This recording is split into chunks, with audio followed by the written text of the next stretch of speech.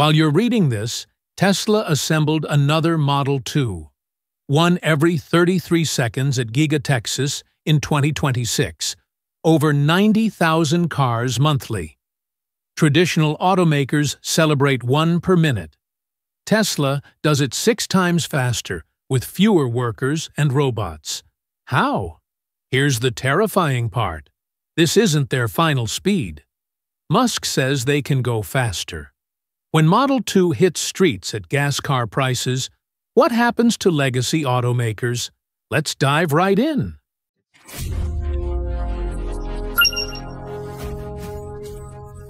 So how does Tesla pull off this 33-second miracle? The answer isn't more workers or longer shifts. It's actually the opposite. They removed 450 robots from the production line. Yes, you read that right. Fewer machines, faster production. That sounds impossible until you understand what's really happening inside Giga, Texas. The secret is a monster called the Giga Press. This isn't your average factory equipment. It's a 50,000-ton aluminum casting press that does something revolutionary. It replaces 400 separate welds and parts with a single molded piece. One press, one piece, seconds of work. To put that in perspective, traditional car manufacturing requires dozens of robots positioning and welding panels together, generating heat, waste, and inevitable human error. The Giga Press eliminates all of that in one brutal squeeze. But here's where Tesla went completely insane with the Model 2. The new Giga Press doesn't just make one chassis piece per cycle, it makes 5. 5 complete chassis structures in the time it used to take to make one. When you do the math, that's the difference between being competitive and being unstoppable. And that 40% reduction in structural costs? That's not coming from cheaper materials or cutting corners. It's pure engineering efficiency. Think about what this means for a second. Every legacy automaker is stuck in a system where complexity equals quality. More parts, more welds, more processes supposedly means a better car. Tesla just proved that's completely backwards. What if the real innovation isn't adding more? It's eliminating everything unnecessary. Now let's talk about why this matters beyond just speed.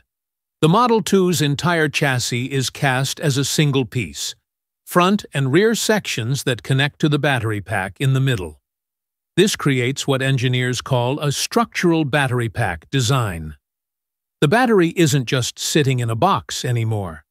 It is the structure. It's part of the car's skeleton. This does 3 things simultaneously. First, it drops hundreds of kilograms of redundant structural reinforcements.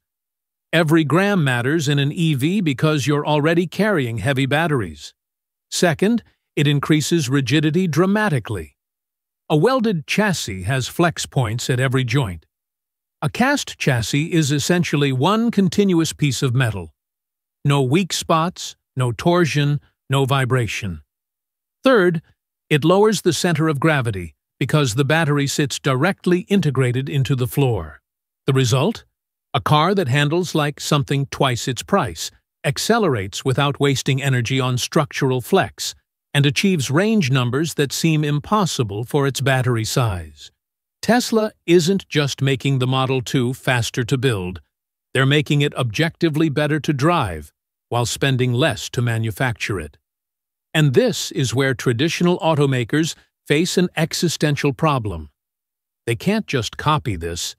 Their factories are designed around the old method. Hundreds of robots, thousands of welds, complex assembly sequences that took decades to optimize. To switch to Tesla's method, they'd have to demolish their factories and start over. How many can afford to do that, while Tesla's already selling cars at prices they can't match? Here's the part that should keep every auto executive awake at night. All this technology, all this efficiency is being deployed to hit one specific target: a $25,000 electric car that doesn't suck. Not a golf cart with doors, not a compromise mobile with a 100-mile range. A real car that drives like a Tesla, with autonomous driving hardware included. The interior is where Tesla made the brutal cuts necessary to hit that price. No heated seats as standard. No premium audio with 10 speakers. No panoramic glass roof.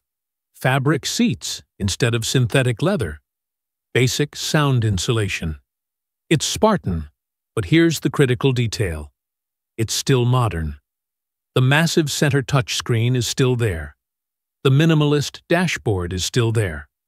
All the cameras and sensors for full self-driving are still there. Tesla understood something crucial.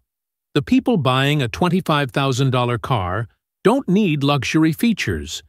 They need transportation that doesn't cost them $50 every time they pass a gas station. They need a car that can potentially earn money as a robotaxi when they're not using it.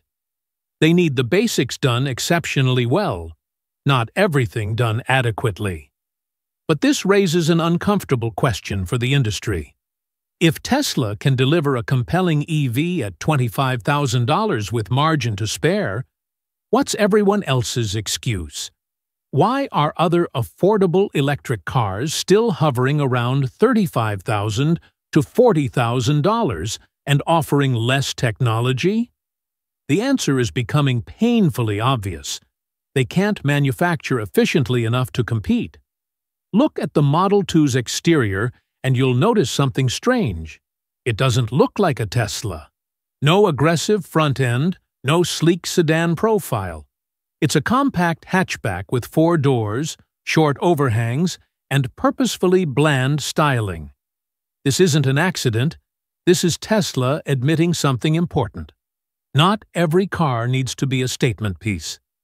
The Model 2 is designed for urban chaos, tight parking spots, narrow streets, daily commutes where aerodynamics matters more than aesthetics. The higher, more angular headlights give it a younger look, but nothing screams, "Look at me." The truncated rear end maximizes interior space while minimizing drag. The doors open wider at specific angles to make entry and exit easier in cramped garages. Even the lack of a traditional trunk makes sense in this context. Tesla's data shows most city car owners rarely use full trunk capacity. Why add manufacturing complexity and cost for a feature that gets used occasionally? Instead, they optimized every centimeter of interior space where people actually sit. And here's the fascinating part. This boring-looking hatchback has a drag coefficient that rivals sports cars. Smooth underbody panels, absent side moldings, carefully sculpted curves that you barely notice but make a massive difference in energy consumption. Every design choice was made to save electrons, not win beauty contests. Let's zoom out and look at what this really means. By 2026, Tesla isn't just selling cars anymore. They're commoditizing electric vehicles. When you can produce 90,000 Model 2s per month at Giga, Texas alone, you're no longer a boutique EV maker. You're a mass-market manufacturer operating at a scale that crushes competitors through pure volume economics. Other automakers spent the last 5 years talking about their EV transition plans for 2030, 2035, 2040. Meanwhile, Tesla built the factories, developed the technology, and started printing affordable EVs faster than anyone thought possible. The gap isn't closing, it's widening. Every month that passes, Tesla's manufacturing advantage compounds, while traditional automakers burn billions trying to catch up to where Tesla was 3 years ago. And this is before we talk about the elephant in the room: autonomy. Every Model 2 rolling off that line has the hardware for full self-driving. That means potentially millions of robo-taxi-capable vehicles hitting the streets in the next few years. When that software reaches true autonomy, every Model 2 owner suddenly has an asset that can generate income. Can Ford offer that? Can GM? and Toyota? The Model 2 isn't just a cheap electric car. It's the foundation for Tesla's robo-taxi network. It's a Trojan horse that looks like humble transportation but could fundamentally reshape how cities function. And it's being manufactured at a pace that makes competition mathematically impossible. The automotive industry just had its blockbuster moment, and most companies don't realize they're blockbuster yet. Tesla didn't just innovate. They've created a manufacturing moat so wide that jumping across it requires rebuilding your entire company from scratch.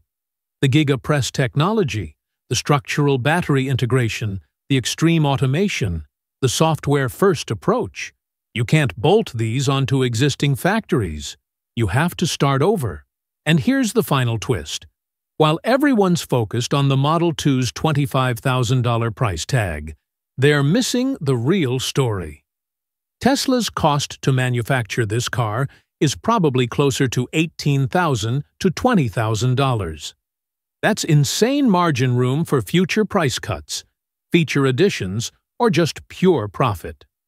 When your competitors are struggling to break even on EVs and you're making comfortable margins on your cheapest model, you've already won. The question isn't whether the Model 2 will be successful. At 90,000 units per month from just one factory, with Giga Shanghai and Giga Berlin potentially adding their own production lines, we're looking at potentially 3 to 4 million Model 2s annually within a few years. The question is, what happens to everyone else when affordable EVs aren't coming soon anymore? They're here, they're better, and they cost less than a Camry? So what happens to everyone else when Model 2 hits the streets? They're already too late. By the time legacy automakers build profitable $35,000 EVs, Tesla's selling better ones for $25,000 at impossible volumes. That's checkmate. But here's what most miss. Model 2 isn't the end game. It's infrastructure. Every car is a potential robo-taxi, grid node, and upgradable platform. When summoning an autonomous Model 2 costs less than owning gas cars, personal ownership collapses. This is one factory. What happens when Shanghai and Berlin add production? When GigaPress spreads beyond automotive? When this manufacturing revolution transforms other industries? The question isn't if Tesla wins, it's how fast everything changes and who survives. Will traditional automakers adapt, or are we watching the biggest industry collapse since Kodak? Drop your thoughts. This is Tech Revolution. We break down the innovations reshaping our world. For the latest developments, you know where to find us. The future's rolling off the line every 33 seconds.